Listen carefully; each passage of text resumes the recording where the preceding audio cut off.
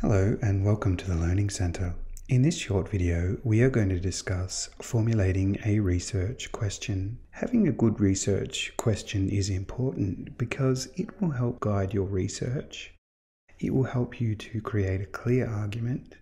It will also help you to plan your paragraphs and ideas when you start to write an essay, and it will enable you to make a very clear research strategy when you start to use library databases. When you start thinking about choosing your question, you should consider writing a unique question that has not been discussed before or is different from your classmates. You also want to make sure the question is narrow or focused enough to be interesting, but also broad or wide enough to have enough research and information. You should also be interested in the topic because you will be spending weeks working on this. And if you're not interested, it will be difficult. Your interest will also flow through your writing style. If you're not interested, you will find it more difficult. The process of developing a research question looks something like this. First, you need to start with your discipline, and then you need to choose an area within your discipline that you're interested in or where there might be a controversy. When you've chosen this area, you need to narrow down the area of interest a little bit further and choose something that you can also find more than one opinion about, that there might be some discussion on or disagreement. So here is an example. Our discipline is information technology, and an area of interest is the automation of cars. By narrowing further to ask the question, who is responsible in accidents of automated cars, we are choosing an area with multiple opinions, which will allow us to have some interesting discussion. So step by step, it looks something like this. Choose an interesting topic in your discipline and start by doing some background research in that area. Is there already any academic research? Have people talked a lot about this topic?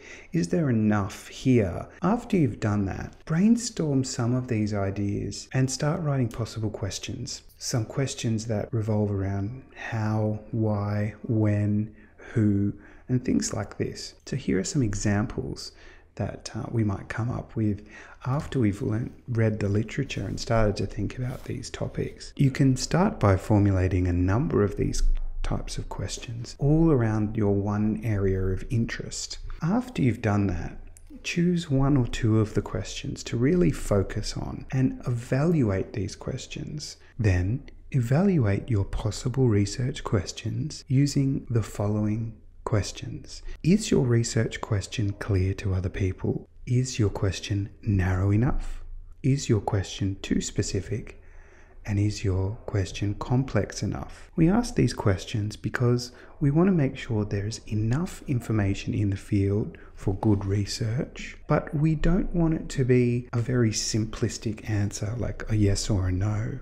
The next step is to assign some limits to what you will cover, and these could be things like a geographical area, a culture, a time frame, a discipline, or a population group, and they allow us to narrow the scope of our research so it's not too big. However, it's important to remember that a topic may be very difficult to find research about if it is too locally confined. For example, you may find research about a topic Australia-wide. You might not find anything located only in Townsville. It might be difficult as well if the research is too recent or broadly interdisciplinary or involving many disciplines. Start with your discipline. In the first example, we can see discipline is nursing. We have settled on a broad topic of women's health. We've narrowed it down to women and cancer, and then we focus the topic to women, smokers, and breast cancer.